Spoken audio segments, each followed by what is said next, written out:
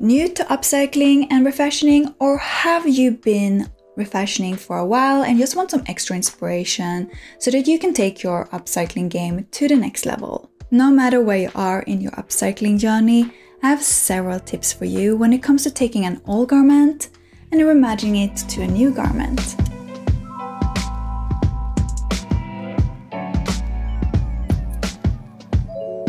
Hi, my name is Matilda and welcome back to Miss Matti, the channel where we talk all about how to live an awesome, sustainable and creative life. You really do not need to be good at sewing to start. When I started to upcycle, I was around 13-14 years old, and at the time people really didn't talk about sustainable fashion, and if they did, it was like some colorless, shapeless hemp clothing that was definitely not attractive to a teenager. My reason for refashioning at the time was really to express my style, because you know, when we are teenagers and we're trying to find our style, it can be really expensive to buy a lot of different clothes. So refashioning was a way for me to experiment and try out new things.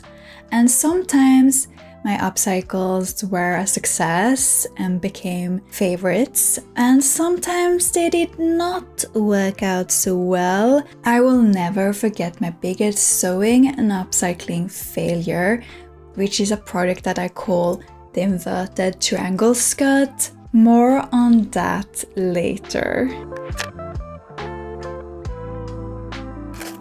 My first suggestion is to start small and simple. I recommend you to pick a garment from your wardrobe that you do not feel precious about and that you wouldn't miss if you screwed up. And if you do not have a garment like that, you can just ask family and friends or head over to the thrift store. I actually have a video coming up very soon with all my best thrifting tips for when you're thrifting for fabric and clothes to upcycle and refashion. And if you do not want to miss that video, do not forget to subscribe and hit the notification bell so you will be notified when that video is up. And when I say start small, I really mean start small. I think the first item that I refashioned or upcycled was this beanie that I have. It was like in grey wool and quite plain and boring. I decided to stitch pink sequins shaped as a heart on it, and voila, I had a way cuter hat. Your first project doesn't need to be more complicated than adding some embellishments to it like I did. I also remember as a teenager that I covered up an ugly logo with a heart-shaped patch. Apparently I had a thing for hearts. I still do, to be honest. Yeah. And then I remember that I cut the sweatshirt here, so it was like a boat neck shape, and I changed the cuffs from red to black. And that's a really good first project for you. You do not need to even switch out the cuffs. That's a little bit more a higher level.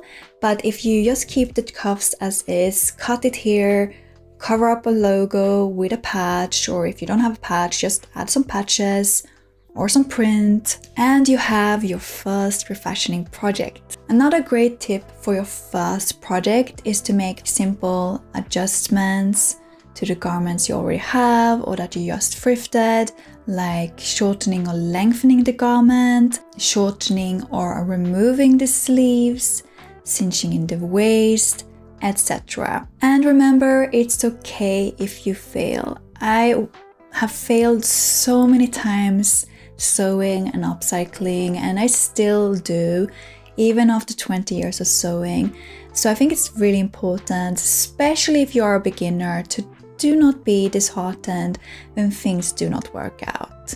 And also remember that not all refashions require advanced sewing skills or sewing skills at all.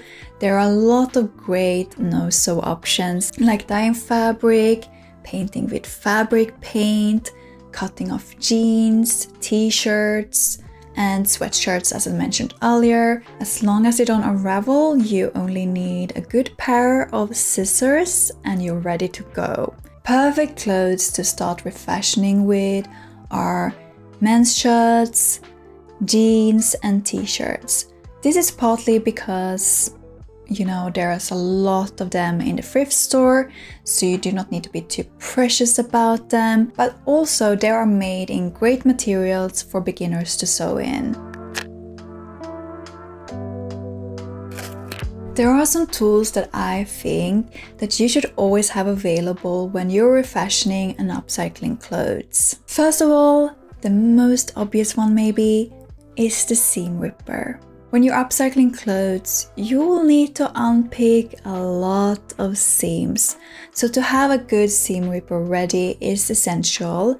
I actually recently watched a video from Blueprint DIY, and also let me know in a comment down below if any of you watches Angelina's channel. And if you don't, you should, especially if you're interested in upcycling, because that's really what her channel is all about. Anyway, recently she made a video about seam ripping, and I will link that video in the description box down below, because you really want the best tips on how to seam rip fast, because it takes a lot of time when you're upcycling. Also remember when you're deconstructing your clothes to take photos throughout the process. I have learned so much about garment construction just by upcycling clothes. Another tool that might also be obvious is fabric shears. You really want to make sure to have a good pair of sharp fabric shears, because you will cut a lot of things when upcycling, and a good pair of sharp fabric shears causes less fraying and a neater edge. And then you need pins, fabric markers such as tailor's chalk and measuring tape or some other type of measuring tool. It's really good to have a ruler as well available, and matching thread, and of course an iron with steam setting.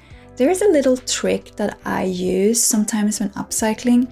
It doesn't always work, but it surprisingly often works, and that is to put my iron on with the steam setting and steam over the unpicked seams, and you will be surprised how often the stitching marks disappear, and that's really helpful when you're upcycling. And of course, if you thrifted your items, do not forget to pre-wash them. First of all, I always get black hands from heading to the thrift store, so you do really want to make sure that your clothes are clean. And secondly, you want to make sure that they are color fast and will not fade or shrink or any of that stuff before you start to put in a lot of effort into upcycling them. I mean, most of the clothes you will buy at thrift store are most likely used, but some are not, and you never know. So now let's get into which design you want to create. So you pick the garment that you want to upcycle, and now it's time to look at that garment and ask yourself, which of these details do I want to preserve? And then of course look at the construction of the garment. Will you have a lot of fabric to work with or not? And remember that fewer details and simple designs might be easier to work with unless you plan to preserve the details in the garment. And also remember that if you plan to reuse the hems, the zippers, the buttons, the collars, pockets and other garment details, it actually will help you save time in your sewing. So if you want to make a quick and easy upcycle, you really should take that into consideration. I would advise you to think about refashioning as a creative challenge. Often we can view existing details, limited amounts of fabric, etc. as obstacles. But I often find that creativity flourishes when we have some limits in space. Also, pay attention to the materials. Is this material suitable for what you want to make?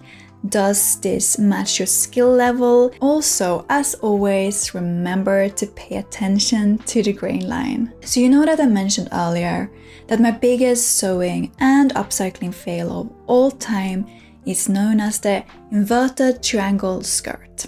Okay. Oh my god, where to start? I do not remember exactly when this happened. Maybe it was 15, 16 at the time, but I do not fully remember. So I had this mesh dress in blue camouflage. I used to love this dress, but it was a bit too small.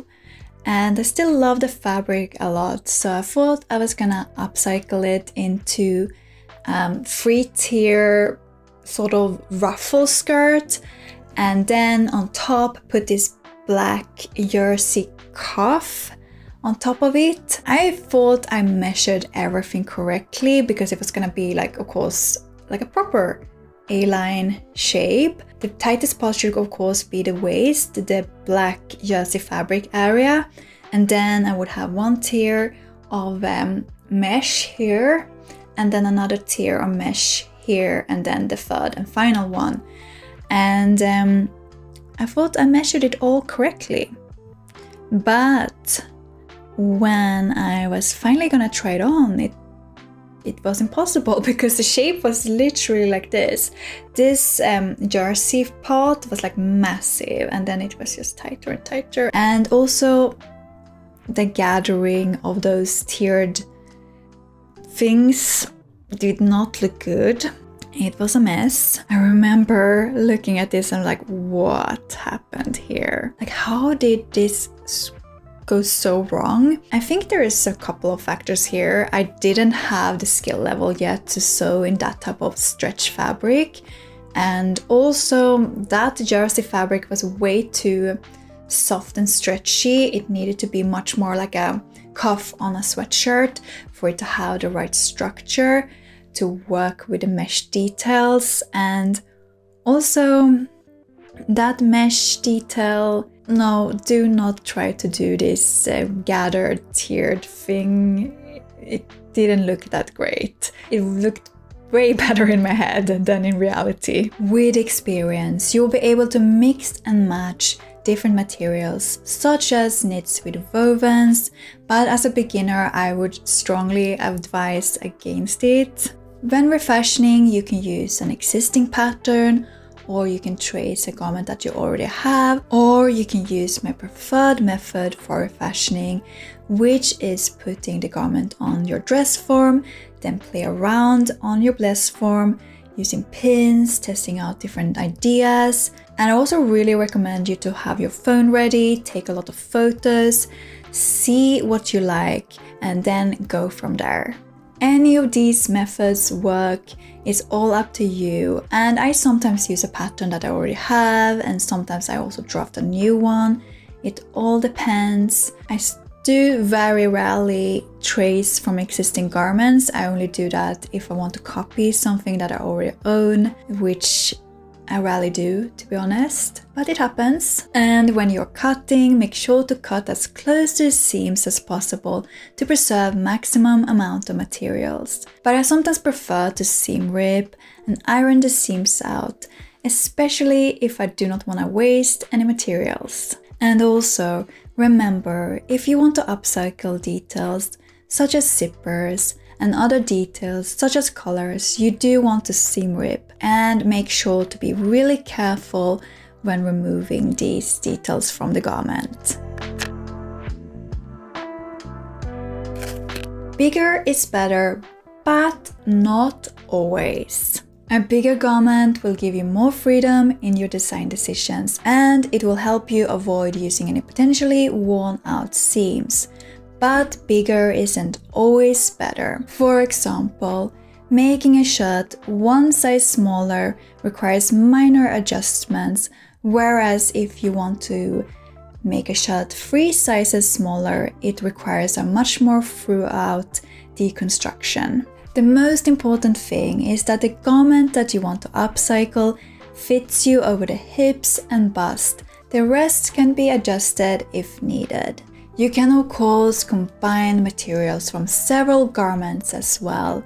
This is where it can be really handy to pick a garment that there is a lot of in the thrift store, so that you can combine similar qualities or similar colors together. But you can of course use contrasting colors and materials as well.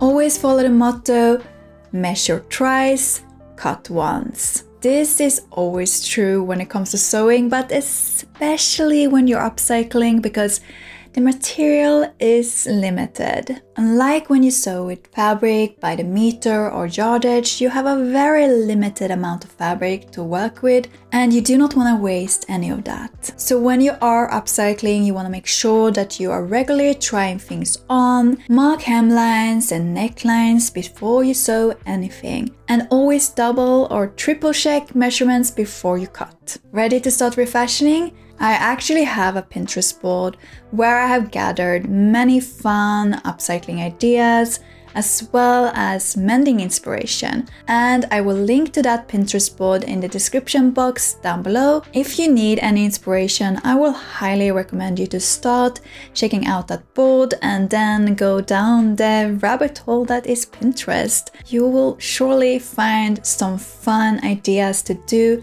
in your next refashion. Also check out my scrap bursting idea video, as I think many of those ideas will work really well, not only with scraps but with upcycled materials as well. Comment down below with your best refashioning tips, and also let us all know what is your favorite garments or materials to upcycle with. And until next time, bye!